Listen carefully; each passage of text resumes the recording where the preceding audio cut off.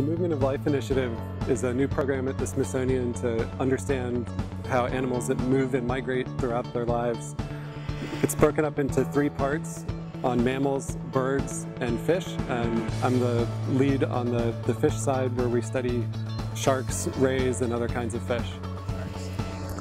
We're tracking the sharks with technology called acoustic telemetry, where you have a tag that's implanted in the shark that sends out a series of pings or sounds every couple of minutes.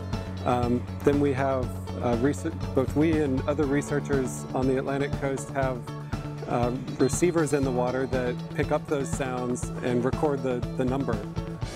So we're able to tag sharks and then, working with this coast-wide network of researchers, track their migrations up and down the coast.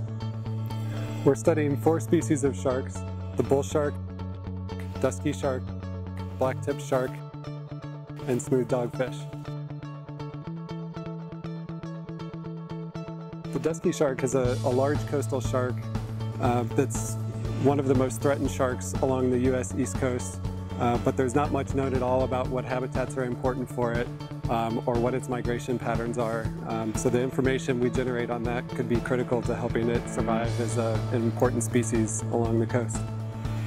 We're studying the blacktip shark in part because they have very long migrations along the coast, connecting habitats in faraway places like Virginia and Florida. You can see one of their migrations live on our website, which is movementoflife.si.edu.